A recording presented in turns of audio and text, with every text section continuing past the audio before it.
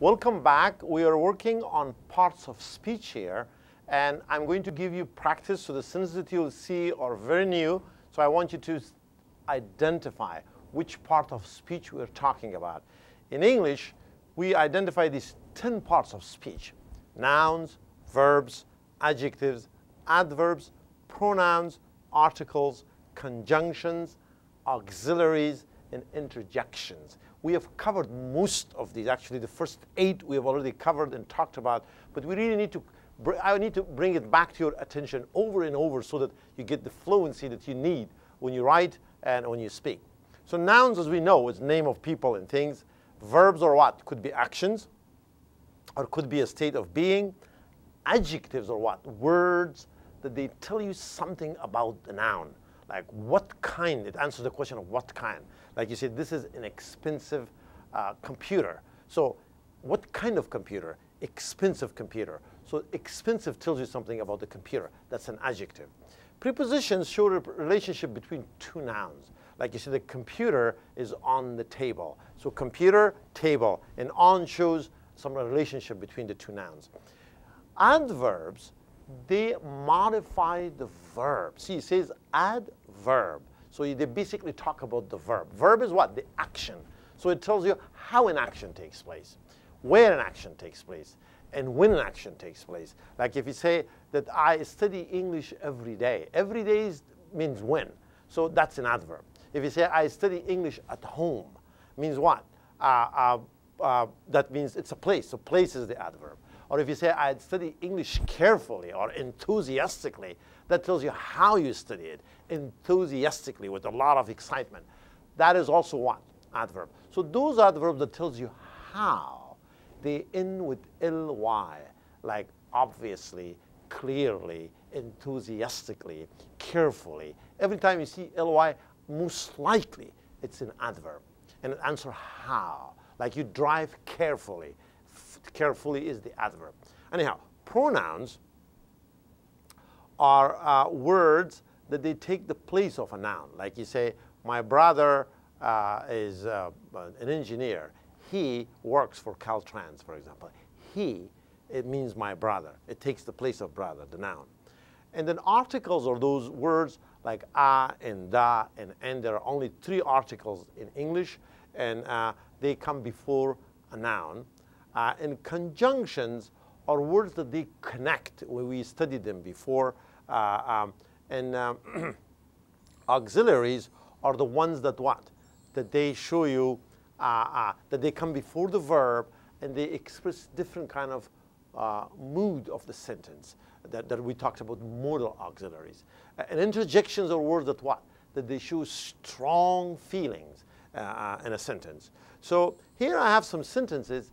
And in each sentence, I have highlighted a word in red. I have also underlined it to really get your 100% of your attention. And what I want you to do here is tell me what part of speech is it. The sentences are short and simple. All what I want is this. Tell me what part of speech is it. A noun, a verb, an adjective, an adverb, a pronoun, a preposition, an auxiliary, an interjection, what? There are 10 parts of speech. Which one is it? Sentence number 1. Because George didn't study, he failed the test. Which part of the speech is because? What's the correct answer? Because George didn't study, he failed the test. The correct answer is what? Because is the conjunction. It connects these 2 sentences. He failed the test. George didn't study. 2 sentences. You connect them. You can also move it around. You could say what? George failed the test because he didn't study. So because is what? A conjunction, a word that connects 2 sentences. Betty, the name of a girl, writes carefully and neatly. Carefully and neatly. So if you remember, I said it ends with what? ly. Ly answers what? That how does she write? Carefully. How does she write? Neatly. So carefully is what? Adverb. Neatly also is adverb, but it means what? Very cleanly. When she writes, the paper that she writes on looks very neat and clean. And there are not a lot of spots on it. She doesn't write and cross things out. It looks very nice and professional. Sentence number 3. Mr. Gomez has lived in the United States for 15 years. However, he cannot read and write English. Which part of speech is however? Remember, however means what? But. So the meaning is but what part of speech is it? Let me read the sentence again. Mr. Gomez, the name of a person. It's a Spanish, in the Spanish language, they use this word a lot. Mr. Gomez has lived in the United States for 15 years. However, he cannot read and write English. So which part of speech is however? The correct answer is conjunction. It's a kind of conjunction. So it connects, basically, it shows relationship between two sentences. We have studied this before. There are 4 kinds of conjunctions: coordinating conjunctions, subordinating conjunctions, correlative conjunctions, and conjunctive adverb. We studied them like a year ago, so I'm bringing them back to your attention. So however is what? A conjunctive adverb. It's also called transition word. Shows relationship between 2 sentences. It shows a contrast. If a person lives in another country for 15 years, what do you expect from that person? To be able to read that language and write the language. But Mr. Gomez cannot do that. So you say, however, show a contrast. That's a conjunction. Sentence number 4. Teachers must prepare their students for challenges of tomorrow. Teachers must prepare their students for the challenges of tomorrow. Must. What part of speech is must? Look at its location. Prepare is what? The verb. It comes before the verb prepare, and it gives it a specific meaning. So this is one of those words that we studied the last few weeks, and that is what? Auxiliary. What kind of an auxiliary? Modal auxiliary, meaning that it changes the mood of the sentence. It gives it a special meaning. So it's an auxiliary. Sentence number 5. Do you need help with your homework? Do you need help with your homework? What part of speech is help? Is this a noun, a verb, an adjective, pronoun, prepositions, adjective, auxiliary, interjection? Which one? The correct answer, help can be a verb, it could be a noun. But in this sentence, it says, look at this. Do you need what? Help. You could substitute help with another word. You could say what? Do you need a book? Do you need money? Do you need time?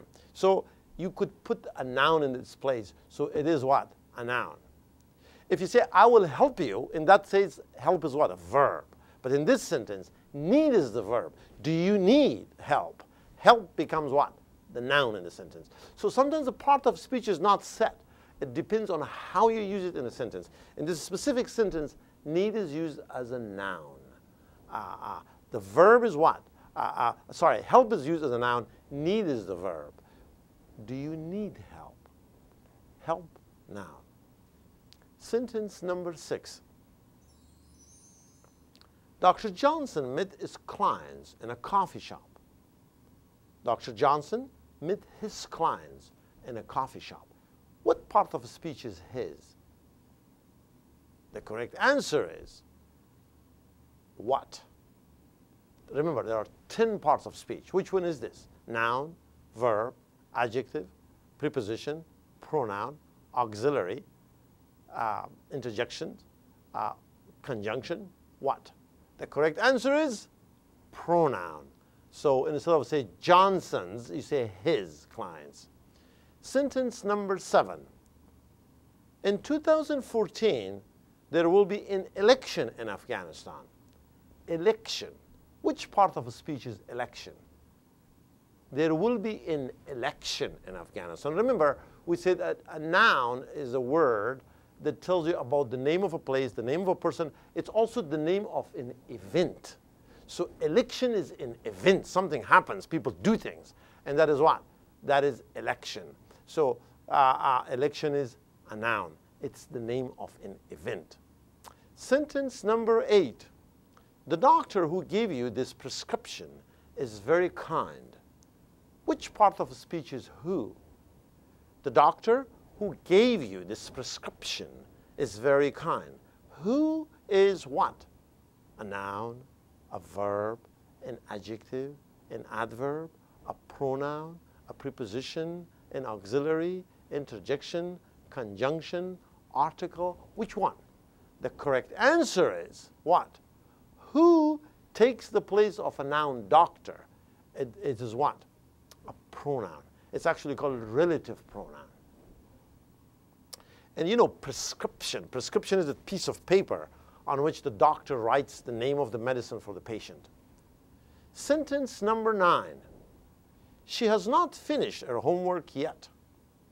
What part of the speech is has?